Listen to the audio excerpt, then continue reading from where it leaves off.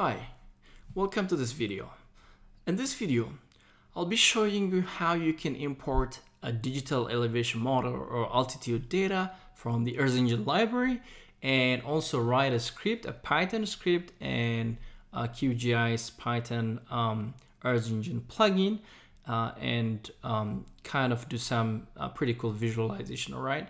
So the first thing is what kind of data do we have on Earth Engine? What kind of altitude data do we have? Let's go to datasets on Earth Engine here.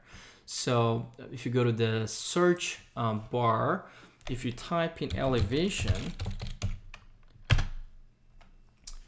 these are the list of elevation data that you'd find on Earth Engine, right? For example, you have SRTM, digital elevation model, 30 meter.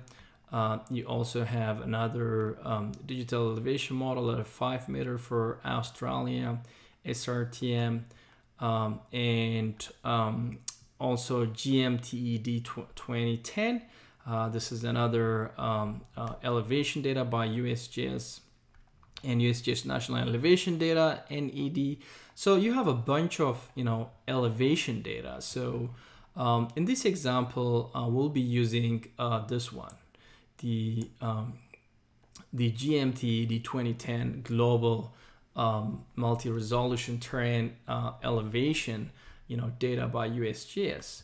All right. So if you click here to this data, it will just give you some sort of information on the name and also what data was available and the provider USGS and also the image ID that you'll use this image ID to import this data in a Python script, right?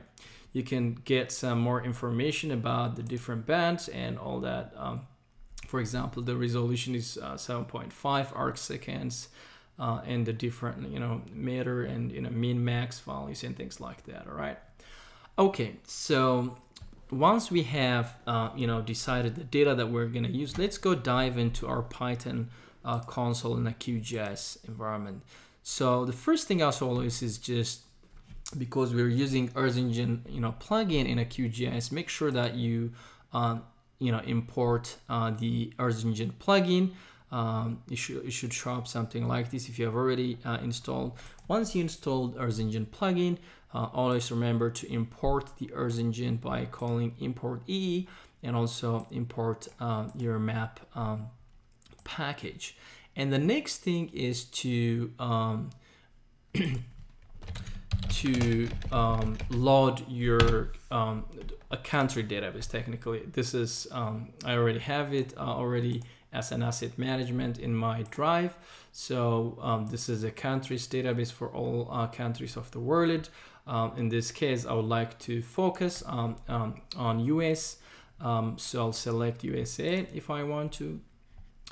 And so the other thing is just load the global elevation image, which I have already shown you earlier. So I'll just call that image ID, and you can choose to focus like map.setCenter if you're interested, or just do a different zoom in parameter. So just here's a default, elevation without doing any sort of color parameter or visualization. This will just give you a grayscale, like black and white elevation for the entire globe. But what we want to do here is kind of create some pretty cool, interesting visualization for, displaying elevation.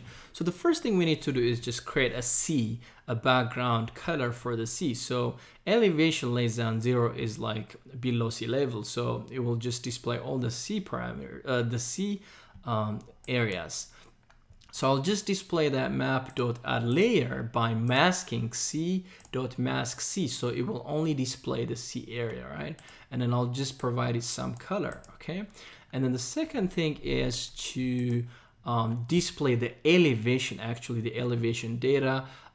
Before I do that, I'll just define a color parameter for the elevation. You can change this if you're interested. And a visualization parameter for the elevation need to define the min-max. That means minimum and maximum values of the elevation. And then, you know, call my color palette here. And so the trick here is to do two different types of visualization. By declaring here, this will create a kind of a mosaic of the two, the elevation, only the continental versus the sea, and then combine them later, okay? So elif.mask C note is that it will just only display the continents, not the sea part of the you know, the planet. And this one, this line of code, what it does is just display only the sea. That means c.mask C. So it'll mask, it will display only you know, the sea area, all right?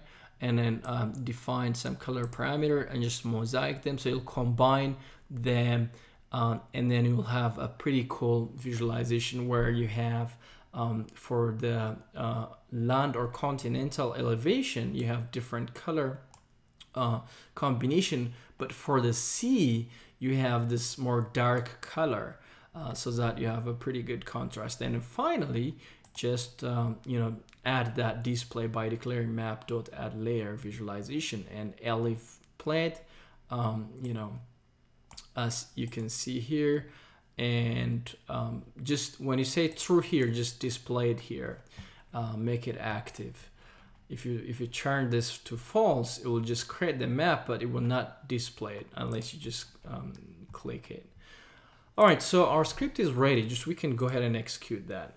Now what we'll have is just a pretty nice looking elevation data over here. I zoomed in that to you know, USA. That's why it's just displaying that. Let's drag this a little bit down. So now what you can see is just more like the white color and the yellow color, just more higher elevation area, right? And the green is more lower elevation area, as you can see here, right? So here, just you can see like the Rocky Mountains, pretty much a higher elevation. You can really see the contrast. And the most important thing that we have done here is we just masked the sea area elevation, which we're not interested, which is a 0 value. Just we kind of get rid of that. Now it looks pretty much nice when you look at that, instead of just looking at everything, which kind of lacks more contrast between the continental and the water or the aquatic surface of the planet. If you look at here, for example, here the East African highlands, you know, in Kenya and Ethiopia, you can see these white areas, just pretty high mountainous areas, high elevation areas, and also moderate elevation yellow part, and then the green is you know, lower elevation areas. So pretty much nice looking map. So if you're interested to do some sort of you know, mapping elevation by providing different color palette and just masking the sea area using elevation data, as an example we used here, or you can use different elevation, for example SRTM for any country or any place on Earth. This is an example to do that.